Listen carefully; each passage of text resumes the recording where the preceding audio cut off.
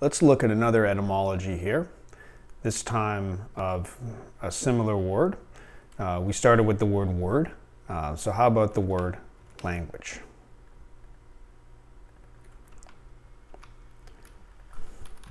So, Online Etymological Dictionary, one of my favorite sites. Type the word language. Now here we get the search results page. You can already see language is already there, so you can simply read it off here. But I'm going to click here to get to the main entry page. So here we go from langage, originally without the U, from Old French. So here we get to one of the other major sources of the English language. One is Old English, like we saw with the word word. Old English, the earlier form of English, but the other major source is Old French, because with the French conquest of England 1,000 years ago, a whole world of French words were brought into the language. And this is like the main division in English vocabulary is between, there's this core vocabulary of Old English words, but then there's this whole layer of French words that are added on top. And often you see the more simple, common, homely words tend to be from Old English. They remain the same. Even after the French conquest, those words persisted. But at the level of maybe more abstract things, more grander social things, things like related to politics, business, government, and so on, those tended to be brought in, French terms taken over. So it was like, you might speak English at home, Old English, but then it would be more like you're speaking French in the world of politics and business. So those kind of words ended up taking over with French. And then these languages merged together. So if you start studying word history, you'll start to notice that really the nature of English is really divided according to these two core, these two basic sources of words. And this word, just like the word word, that used to refer to the idea of language, and that's an Old English core word. But this word language, now this comes from French. So there might have been a time when the word, that was like your normal, homey way to say the word, to talk about language. But then if you said language, like, ooh, fancy, you're being fancy, you're using the French term language, and like this kind of like elevated kind of way of describing the same thing. Of course, now that connotation is long gone, and language is just a completely ordinary English word.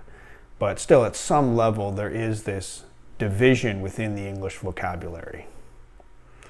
So here you can see it has the same meaning as essentially the word word. Although interesting to see that often you can find related meanings that are not what you'd expect: a tribe, a people, a nation. So of course the connection between language and a nation is very strong. And so one way of describing a people is by their shared language. Okay. Now, just like with all these etymological traces, we're tracing from the present into the past. So we start with Old French, but then it goes, where does Old French come from? It comes from Latin. Okay, so this is the later form of Latin, the Latin of the people, vulgar Latin. It sounds like it's referring to, curse words and so on, but this is just you could say the lower or later form of Latin spoken by the people throughout the Roman Empire. So this is a step after classical Latin, which we'd say just called Latin. But these languages are, you could even say, like different stages of the same language. You can argue about exactly where the differences are, but I usually just call this Latin. Now here you have a later form of Latin and an earlier form of Latin. So here we have, okay, language. Okay, this comes from linguisticum. Okay, that's starting to sound more Latin there, coming from lingua. Okay, and here's where we get into the deeper layer of this word, because lingua means tongue. Okay, so now that's where you get that kind of deeper layer of really understanding the source of this word. Okay, the word that we call language comes from the word meaning tongue. Okay, well, that makes perfect sense. That, a tongue is, when it comes to producing language sounds, the most important part of our body is the tongue, and so we can sort of use, by extension, and there's so many examples of this kind of meaning shifting and meaning extension, where the idea that, okay, we make language with our tongue, therefore we can even call language tongue itself. And here it suggests that even in Latin, like this connection between the idea of a tongue and a language, that connection was already there even 2,000 years ago in Latin. So this is now going up the tree. Now we looked at the Indo-European family tree before. So coming from English up Germanic to the European branch, but also you can go here up. Here's French. You can draw French up the tree to what they call Romance. And this Romance branch, so Romance refers to Roman, which the Roman Empire, whose language was Latin. So this refers to the Latin branch of the tree. So this branch is the ancestor language of all the Latin languages. And that's the Romance branch. And then that branch eventually joins the Germanic branch further up the tree. So here you see, just like you can find relatives and then see how closely related they are, what degree of cousins they are. It's the same with languages, that we have English and we have French, very different languages, but if you trace it back, French back to Latin, English back to Proto-Germanic, then those two languages you could say are sisters, and they eventually connect together at this European branch of the Indo-European language family. And there's still some debate about exact classification and exactly what counts as a generation of a language, because these languages are kind of changing and separating and so on in ways that are difficult to precisely define. Unlike people, you could say, well, it's clear that you're born and you're clearly a separate person when you're born, etc. For languages, this metaphor of the family tree doesn't perfectly apply, but there is in some way, like this, the earlier form of the tree, the trunk, the deeper branch of the tree, that was an earlier form of the language. It was a shared ancestor that then split at some point, and then those descendant languages, they also split. So you can look at it like a tree. So for this word, we're tracing from French up to Latin, or here called Romance, and back up to this Indo-European root. And now when we find these roots, we get the roots that have shared ancestry for all these different languages. And that's what's truly astounding, to think about how many different words from so many different languages go back to the same root. So let's look at this one. And here we see one that is not particularly easy to pronounce. We have dnghu. Still a lot of debate about exactly how these words are pronounced, or what in fact they are. These words are reconstructed based on taking a whole bunch of different descendant languages and sort of rewinding all the different sound changes that would have happened to try to find some kind of common ancestor that could possibly be the source of all those different sound changes. And so often what we get with the Indo-European root is a word that looks quite difficult to pronounce. And certainly we can imagine that there were some other vowels there, there was some other possible ways that this could somehow be pronounced, and that these words are not even, these letters are not even necessarily exact.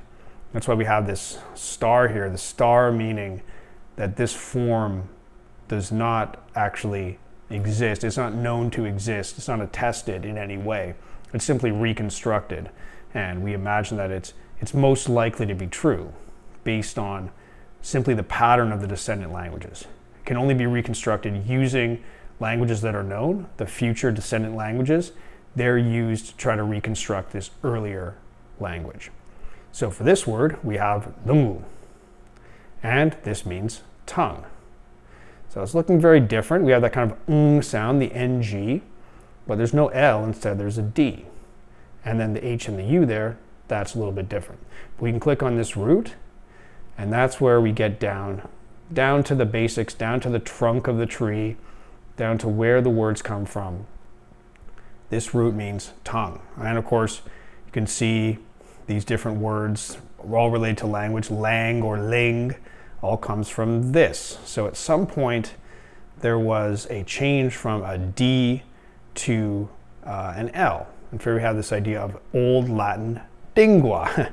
So instead of language, you could say it's dangwage. Okay, so now that's really going back far into the past, but at some point there appears to have been a change between D and L. So a lot of surprising letters can change as people are saying these words over and over again over centuries.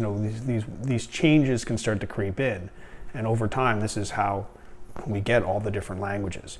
So, but if we imagine that it was originally a D, in the Latin language, the D changed to L. So that's how we get all the lang and the ling. We get lingual, language, linguistics. We get all these forms. But we also have the word tongue. The tongue, that T is close to a D. So it's easy to see how dung would become tongue. So if you look at it that way, then you think, well, even the word language and the word tongue itself are also related words. You have dung becoming lang, and you have dung becoming tongue. And so if you trace it back far enough, those words are themselves related. And here you can look at some other languages in the European branch of Indo-European that also have, you can see that they have similarity in a regular way that can be traced back to this same root. So you have Old Irish tanga, Welsh tavod, Lithuanian ležuvis, Slavonic jezikul, and tunga. Of course, there's the Old English word tunga, which means tongue, but also speech or language. So often what you see is like you have these multiple streams where words can sort of separate, but then often they converge. So we have these different words meaning tongue or language, and they both started with this same root meaning tongue, but even in the English branch, so down the English branch of the tree, we have a word meaning tongue that also meant language, and then down the Latin branch we have lang, which also means language. So both of those words capturing the same idea, but going down different paths. So that's the basic story of the word language. You can see there's, in these etymonline articles, you can see more information about different forms of it, some details about how it changed, like how it got the U in there, and there's some examples of different usages of it, because meanings are always shifting and words can start to be used in different ways. But that is the story of dnghu becoming lingua to linguaticum, and then langage, and then this Old French language, Middle English language, and finally the modern English word language. So that one's a little bit more complicated than the word word. You can see that one had one of the simplest possible etymologies. This one went through a few twists and turns, but that's how we got this word.